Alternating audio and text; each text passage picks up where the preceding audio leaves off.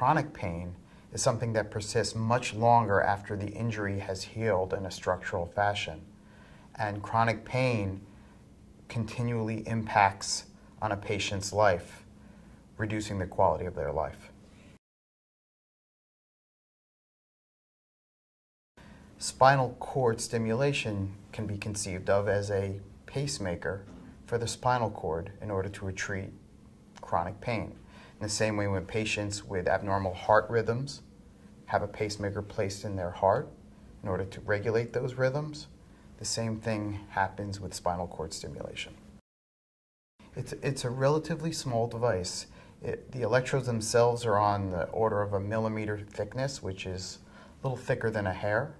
And the pacemaker units that control the electrodes are generally the size of a $50. Everything is completely implanted. We want ultimately for our patients to forget that they have the device so that they can go on and live a more normal life. As physicians, we understand that chronic pain is an incredibly important problem. The good news is that there are technologies available today that can significantly change how pain is impacting on your life. There is a tremendous amount of hope that spinal cord stimulation can offer you and your family.